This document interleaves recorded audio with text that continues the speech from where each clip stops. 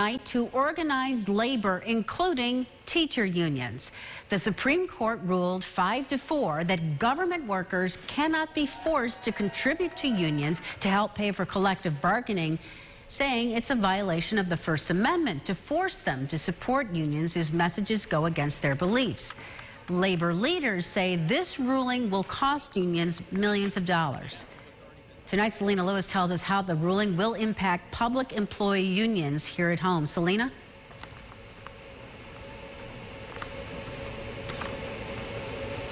We're not going to be defeated by this decision. We're continuing to stand up and will continue to stand up for educators and everyone else who works in a school district and for our students, for years to come. New York State United Teachers say they're disappointed but not surprised by the Supreme Court's decision. Earlier this year, changes were made to the Taylor law that guarantee unions time to meet with new hires.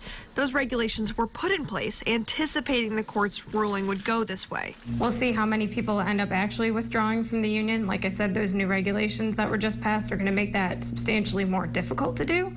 But I could see it having a very big impact on New York. The court's opinion centered on First Amendment rights, saying those who didn't wish to be a part of a union shouldn't be obligated to pay agency fees. The court said that you can no longer be compelled to support a cause that speaks and acts for you if you don't personally believe in it. Labor and employment attorneys say it's hard to understate how wide of an impact this ruling could have. Well, in New York, there's over 2 million public sector employees, which is very large. I think only California comes even close. So for New York, this is going to be a big deal.